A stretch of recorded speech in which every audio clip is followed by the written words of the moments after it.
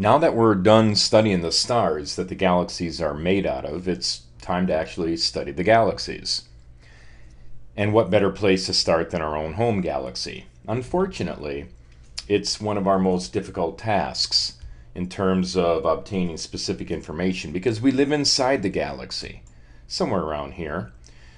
There is a Sagittarius arm and Perseus arm that we have identified, and here's the Orion spur, and we're somewhere nestled right in there, invisible as far as our particular solar system is concerned.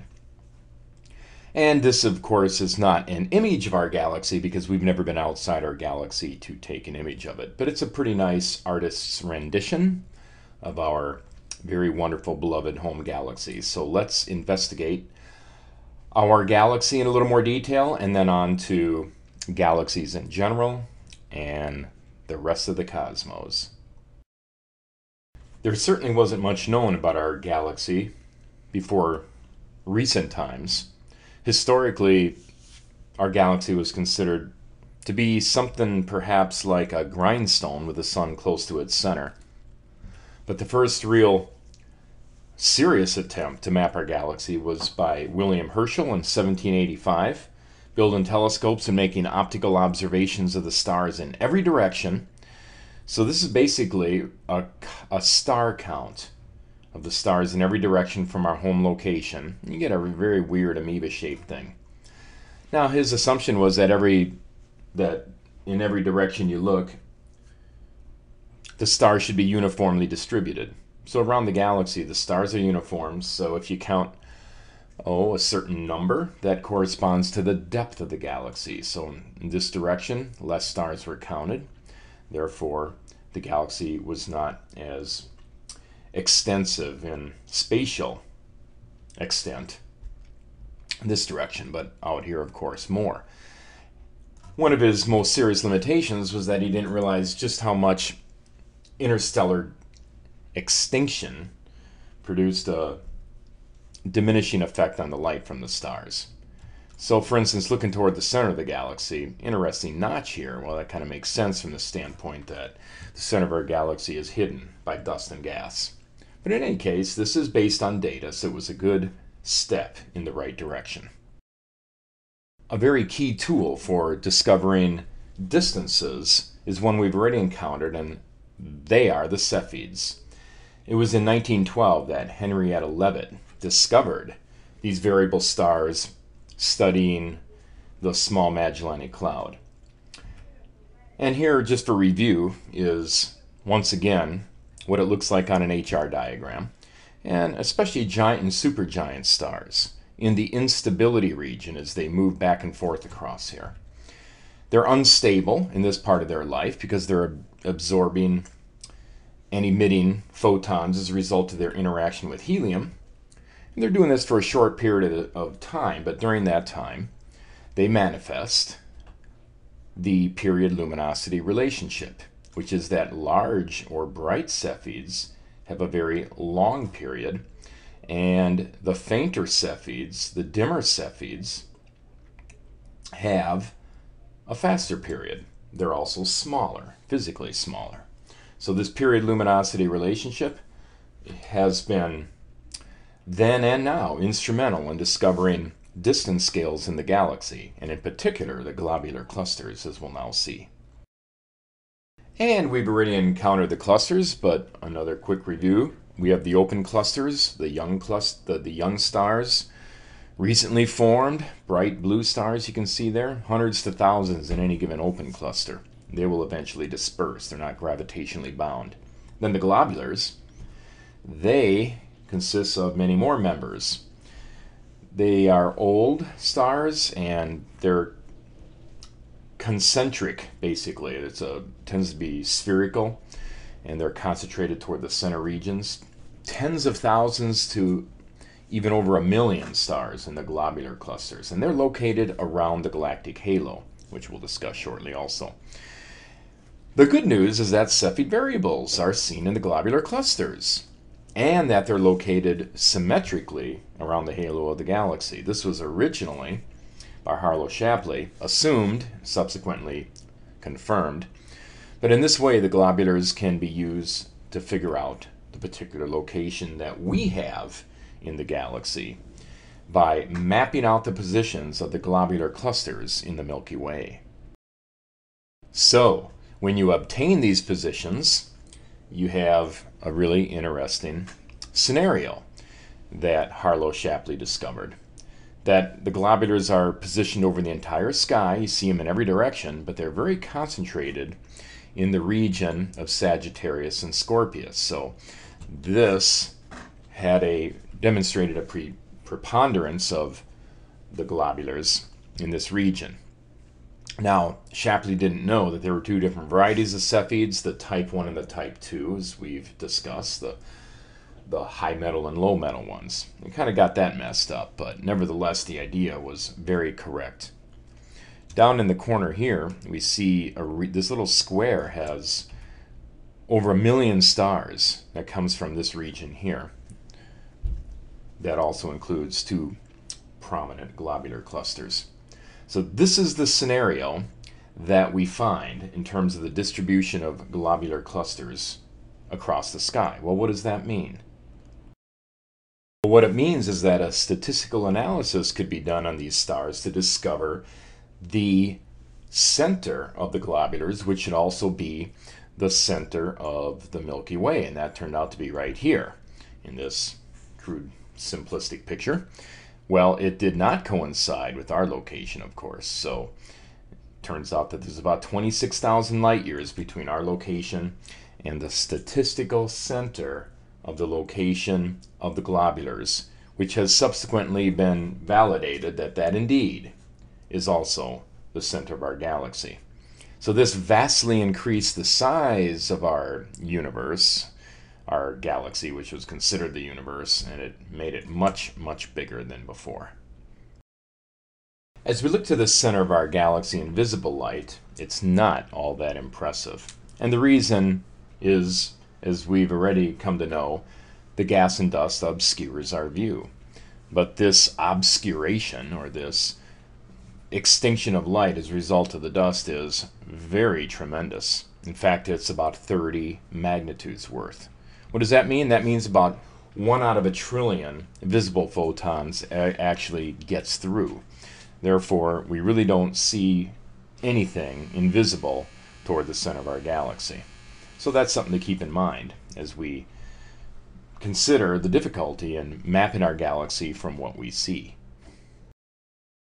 A very important feature of neutral hydrogen is one that helps us get a good handle on the gas that makes up the galaxy. Neutral hydrogen, proton and electron, and they have spin states.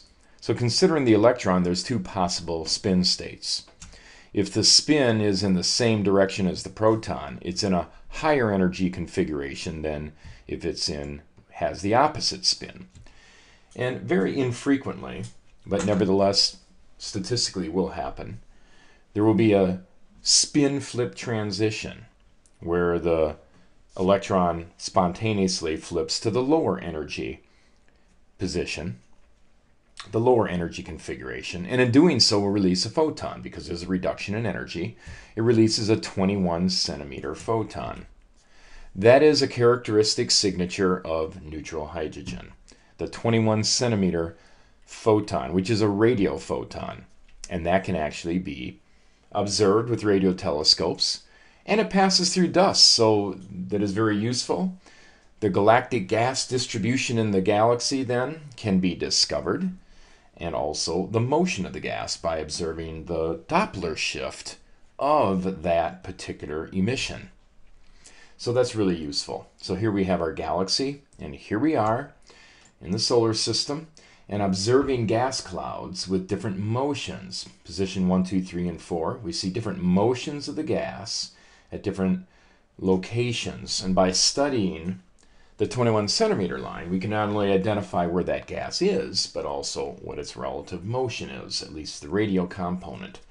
So with extensive and difficult research into this, distribution of the hydrogen gas in the galaxy can start to be understood. And this enables us to begin to map the galaxy itself. And it starts revealing the spiral arm structure also. A better way to reveal the spiral arm structure is to recognize that the spiral arms themselves are revealed by the presence of bright OB stars. So when there are bright OB stars, you see blue and reddish regions. The bluish tints are from the stars themselves, and the reddish regions are the ionized gas, and which is hydrogen.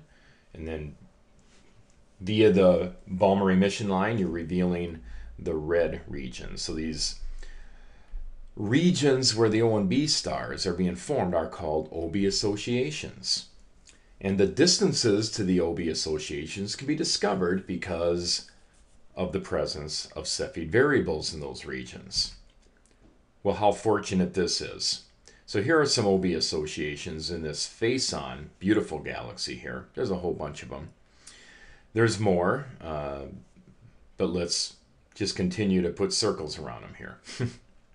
So this thing is fraught with many new stars being formed, bright OB star associations revealing themselves quite clearly. So these are spiral tracers. They can trace out the spirals because that's where the bright regions exist. That's the only place they exist. This also exists in the Milky Way as well, even in addition to this face-on view, which is easier to see.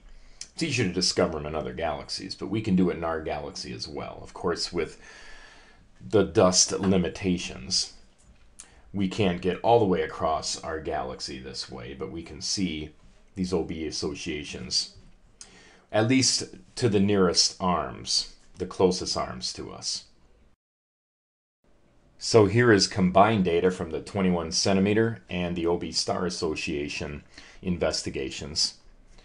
From the 21 centimeter line, we get a pretty good handle on the distribution of gas in large areas of the galaxy. Here we are, and we can see quite a bit of distance. And although Doppler shift gives us some information about the motions, it still doesn't reveal clearly the spiral structure. Over on the right, the spiral arms become into greater clarity by the investigation of the OB associations, the real bright regions, so that's really useful. Unfortunately, we can only see maybe about 24,000 light years in that way. But here we are at the solar system. Looking toward the center of the galaxy, we encounter the Sagittarius arm.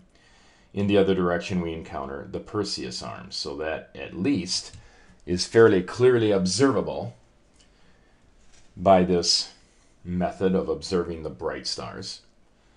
And at least gives us a pretty good detail about our local neighborhood, what the galaxy looks like. Deeper than that, we can observe carbon monoxide emission, and using this and other techniques, we're starting to get a handle on the overall structure of our galaxy as a whole. And that structure has been put together into a map of our galaxy. That's the best one we have to date based on data. I'm sure the galaxy doesn't really look this way if you take an outside view, but it is not just a fanciful artistic impression, rendition, but rather based on data. So we have a bar in the center and some significant arms. Here we are, our location. We encounter the Sagittarius arm, the Orion spur here, and the Perseus arm outside of that. And so that is pretty awesome assemblage of information here to see what our galaxy looks like. And I look forward to the future when we will see this in yet greater detail as our techniques to discern the details of the galaxy improve all the time. Let's take a look at the geometry of our Milky Way as we understand it. Again, very difficult because we live inside of it. It's hard to determine distances because of the obscuration of gas and dust to keep us from seeing it very clearly. But we do have data, and the data is pretty solid at this point in terms of what we do have. Namely, it's a spiral galaxy characterized by spiral arms. So visually, it's easy to tell, generally, if a galaxy is a spiral or not. It's easy to see those arms. The spiral arms are part of a flat disk. The overall galaxy itself is more of a disc-shaped shape, and the spiral arms are part of that disk. Surrounded by a central bulge, there's a bulge. You can see the spatial extent of the bulge in this drawing down here. The whole disk is surrounded by a fairly sparse halo. Around this entire galactic disk, we have a halo that where the globular clusters are. There's about 200 of them. We haven't discovered them all yet, but they're there. To be discovered, we discovered most of them. About 100,000 light years in overall diameter. The disk is about 1,000 light years thick. It could be thinner than that, but there's up and down motion as well as just the very orderly disk rotation motion. The bulge is about 6,000 light years, a little thicker. The sun is about halfway out if you consider the full extent of the galaxy. A little more perhaps, but the galaxy extends out a little bit beyond what you can generally see. And there are two dwarf galaxies, at least, colliding with the Milky Way right now. They are the Sagittarius and Canis Major dwarfs. They're acting as hors d'oeuvres for our big old Milky Way galaxy that wants to continue producing stars. So these dwarf galaxies have a tendency to stir things up a little bit and produce or enhance the ability of the Milky Way to continue its star production activities, which it needs additional fresh gas and dust to do so. So that's a basic overview, again, of our galaxy and approximately what it looks like in its various dimensions.